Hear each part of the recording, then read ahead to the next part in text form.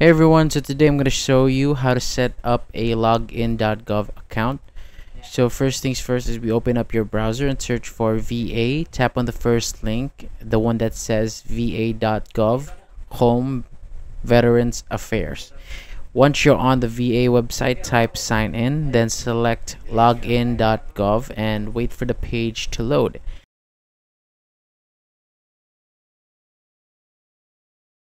Now tap create an account, scroll down a bit and type in your email address, and after entering it, tap submit.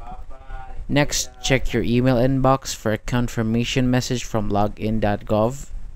Then open the email and tap confirm your email address. Then after that, you'll be asked to create a password for your account. Once you've set your password, tap continue. Now it's time to choose your authentication method.